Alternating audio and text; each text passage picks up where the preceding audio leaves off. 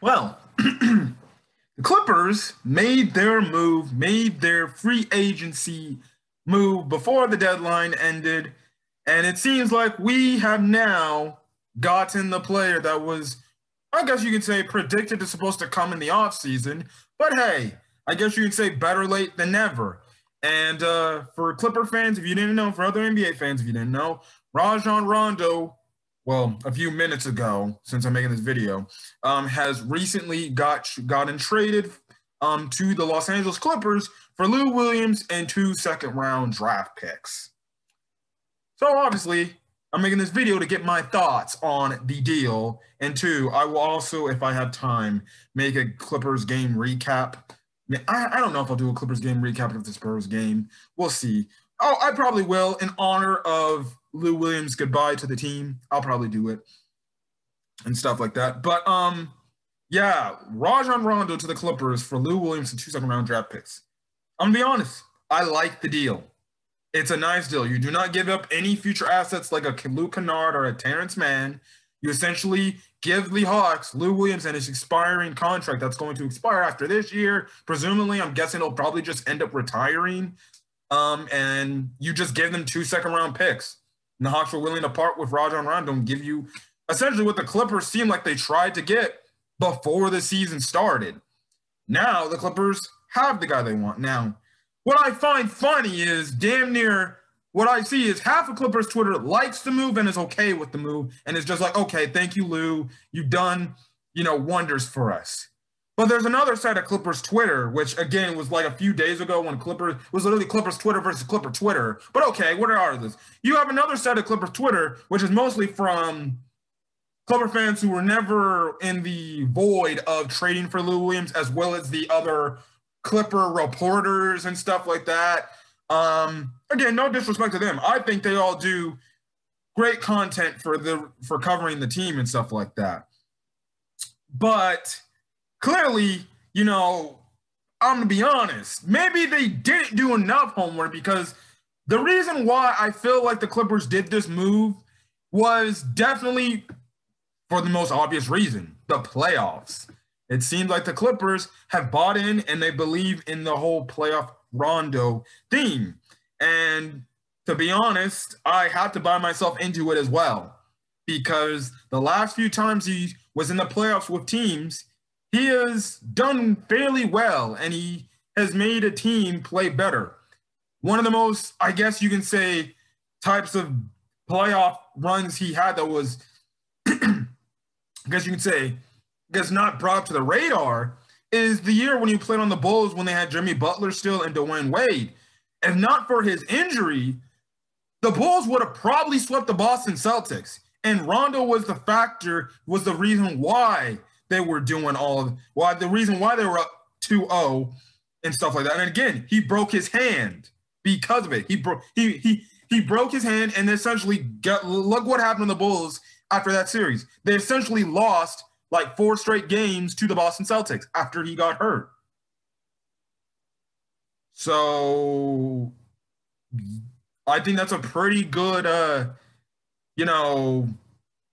thing to say. Well, I think he can really help out this team.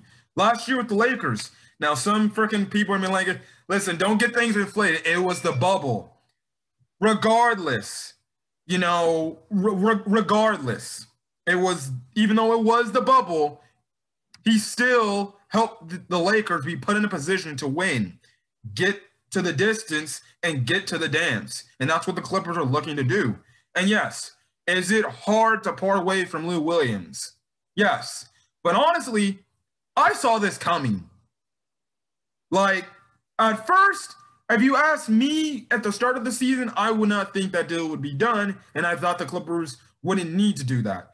But as the season progressed, and it's funny too, because some of the same Clipper beat reporters, some of the same Clipper fans who hate the deal that they did, they were the same people when Lou Williams was stinking up the joint earlier this season when he was not doing anything offensively, and he's a defensive liability, and you're always asking, where's Kennard? Where's Kennard? Where's Kennard?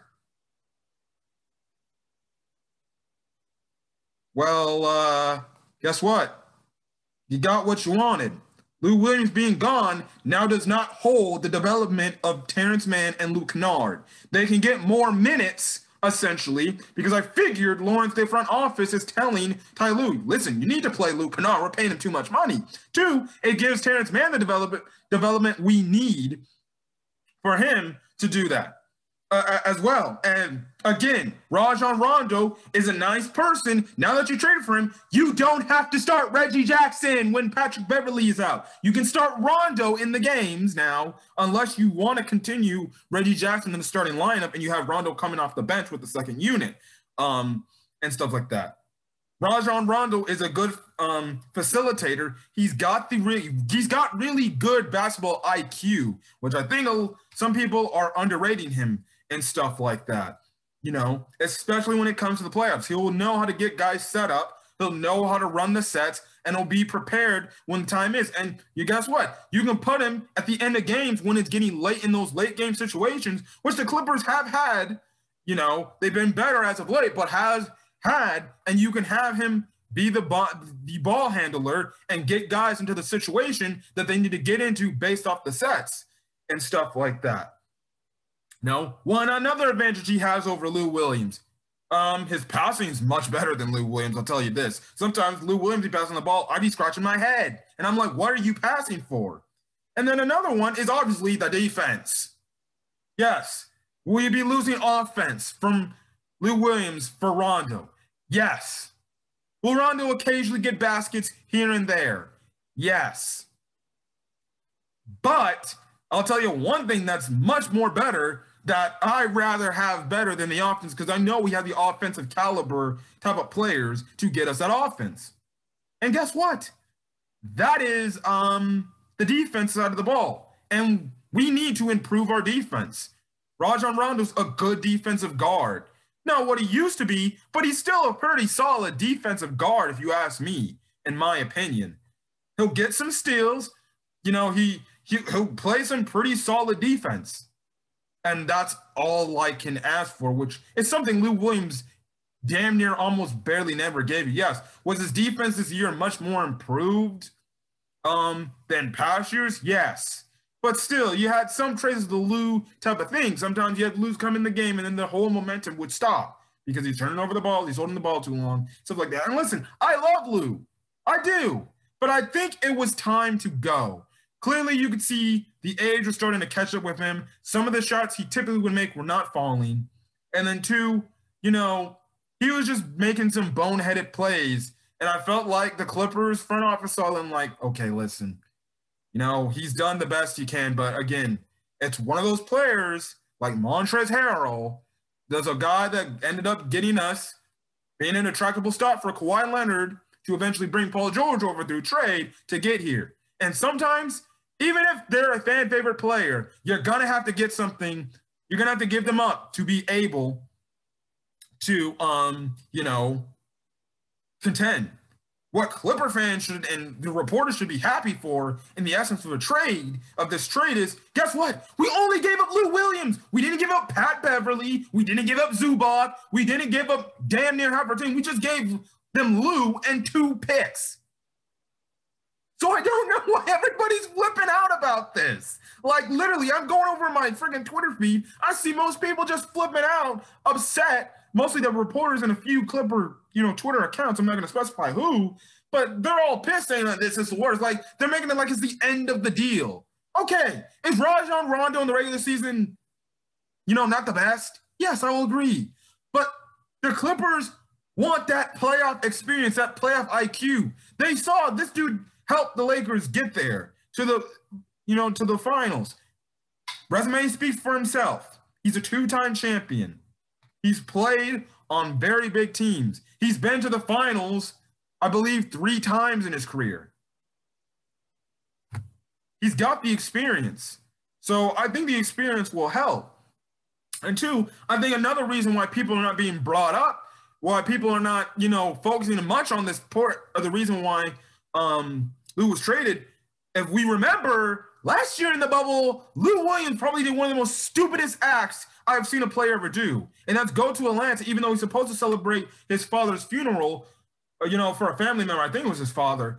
And he did end up doing that, but at the same time, he got caught in a strip club eating lemon pepper wings. And I can tell you, that was probably when the Clippers front office had their last straw broken. They're like, we came here for a championship, and you're out here partying with Jack Harlow in a strip club eating wings in a pandemic. Instead of just getting your wings and going right back home. I think that's what was the breaking straw. And that's why I feel, too, that's why the Clippers traded him. Because the incident last year in the bubble. I don't think a lot of people will bring that up, but I really do believe, I think that was the breaking straw for the front office. They're like, if you're not going to give a damn, then fine. And that's why they did. And two, again, like I said, the deal is a pretty solid deal in my opinion, especially if it's for the Clippers to win now. You know? And again, it's like I said, it's a deal you had to make. You know, Lou Williams was at the end of his career. Clearly, he's starting not to be as efficient as he was on offense. Yeah, every now and then he would collect and give you, 15, maybe 20 points in one of the games. Yeah, but you can clearly see that his decline was starting to happen. He wasn't hitting those tough fadeaway shots like he used to do. Sometimes the Clippers had a good look for him. Wide open for three, he would brick it. Now, I'm not saying Rondo definitely can't do all those things. But he'll occasionally, and I mean occasionally, there's no confidence with me having him take a wide open three. But occasionally, he'll make a three because obviously he's not a threat from it. And if he makes a three, guess what? You'll live with that. But, as I end this video, I want to sincerely thank Lou Williams for all he's done for the Clippers. Ever since he came from the Houston Rockets, he really has been a blessing to this team. And he made this team fun. That 2018-2019 year was, again, like one of the best, years in Clippers history. And what he did in that series against the Warriors is something that is honestly unforgettable. One of his best moments as a Clippers, when he hit the game-winning shot against the Brooklyn Nets. Just memorable moments. And yes, does it suck to get rid of him? Yes, it does. But it's just something that had to be made. It's a move that had to be made. And whether Clipper fans, the reporters, whatever, you love it or you hate the deal, we're going to have to deal with it, and we'll have to move on with the newest Clipper, and that is Rajon Rondo. And hopefully he can provide us the services that we think he's going to provide and get us to where he thinks. Now, obviously, Kawhi Leonard, Paul George, are they going to be those dudes to get us there? I'm not saying, like, Rondo is the main cog and he's going to be the superstar of the team, but he's going to be one of the pieces that will help this team get there. Again, another guy in the head that will help Ty Lue have these guys set up in positions, to help run the offense. So I think it's a pretty good, solid move by the Clippers. Again, like I said, a move they had to make. George Hill was already taken off the board. Now what? Would people be mad if we traded freaking Lou Williams for George Hill? Would people be mad if we traded Lou Williams for Lonzo? That's my question too that I'm asking. Would you? How if we traded the other players, Rubio? So, listen, that's the NBA. Some of the Clipper Twitter thinks we're going to get worse. I think we're only going to get better from this. And listen, wherever you stand, if you don't like it, then how about this? Just don't watch the Clippers. Don't watch the Clippers. And again, I'm going to say this. If Rondo doesn't do much of anything like we thought he was, those same people can clown the Clipper fans that were hopefully and really fine and overjoyed over this signing. Like, I made a tweet. If you saw that tweet, I don't care. Retweet that tweet and mock me for it if it doesn't end up going well for us. But, I like this move. You don't give up much of anything if we're being honest. Like, you do not give a Terrence Mann or Luke Kennard up, any other assets up. You just give him, it's just straight up swap. Lou for Rondo and, 2 second-round picks. Now, I don't know what Lou's going to do in Atlanta. Maybe he'll play. He did say if he were to get traded, he would just end up retiring. I feel like he'll probably just end up playing his career in his hometown of Atlanta, Georgia, and eventually retire, And, you know, again, like I said, thank you to Lou Williams for what he did. Yesterday, he scored 15,000 points. And from what I heard, he said, and they also gave him one, you know, an honorary, I'm guessing an honorary interview with Brian Seaman and Mike Fratello. So obviously, you know, yesterday you can say that was probably Lou's, final, goodbye, his final last impression on his Clippers career. And yes, it sucks to see that Lou Williams isn't going to be a part of this team to win a potential championship if they get to it in the future. But it's one of those deals where you look at it, it's like, well, guess what? It's just like the Shea deal. You know, you want to be put in a position to be contenders, you're going to have to do the move you might not want to do. And I feel like for the Clippers front office, they probably might have not wanted to do this move, but they had to do it. And obviously, they made the move, and guess what? We have to deal with the move they made. But other than that, Clippers traded for Rajon Rondo for Lou Williams. Your thoughts on the deal? Put that in the comment section. Do you like it? Do you hate it? Are you in the middle? What do you think Rondo's going to bring to this team, especially in playoff time? Hit the like button if you like this video. Hit the dislike button if you didn't like the video. My thoughts on getting the Rondo stuff, as well as hit the subscribe button if you want to get more Clippers content going forward. So other than that, guys, hopefully you guys have a great rest of your day, and hopefully you guys are staying safe out there. Until then, guys, I'll see you guys on the next video.